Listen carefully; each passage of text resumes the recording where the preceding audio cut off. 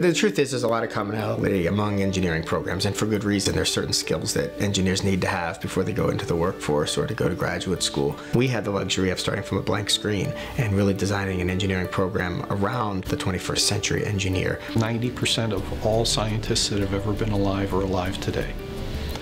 And that kind of gives you an idea how fast technology is moving. So when engineering students first come here, they should have the mindset to be successful. And usually it takes curiosity, motivation, and persistence. The engineering programs are situated within the College of Arts and Sciences. That's not typical. If you look across most institutions, there'll be a standalone college or school of technology or a school of engineering.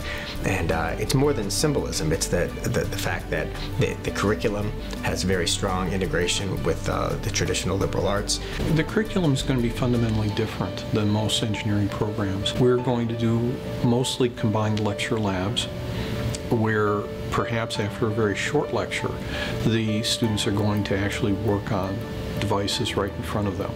We're going to have miniature production lines so that they understand how robots work and how to operate programmable controllers and things like that. I think the ideal engineer is the ideal North Central student who happens to have engineering skills, and so we want people who are ethical, who have intellectual curiosity, who are purposeful in their life mission and want to make a difference in the world.